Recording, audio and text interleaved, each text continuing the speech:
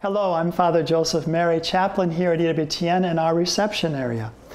You know, over the years, so many have told us how EWTN has made a difference in their lives.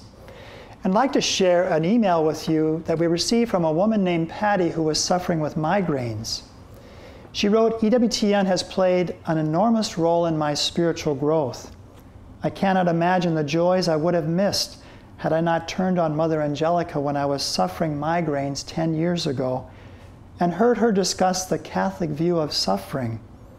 I was mesmerized and soon joyful in the middle of the pain when I learned to offer it up. I became a faithful viewer and found myself in front of the Blessed Sacrament, making pilgrimages and retreats. EWTN has fed my heart, my soul, and my intellect. If EWTN has been a blessing to your life and you've never given before, please consider helping us continue this mission which helps so many throughout the entire world. In Mother Angelica's words, please keep us between your gas and electric bill. God bless you.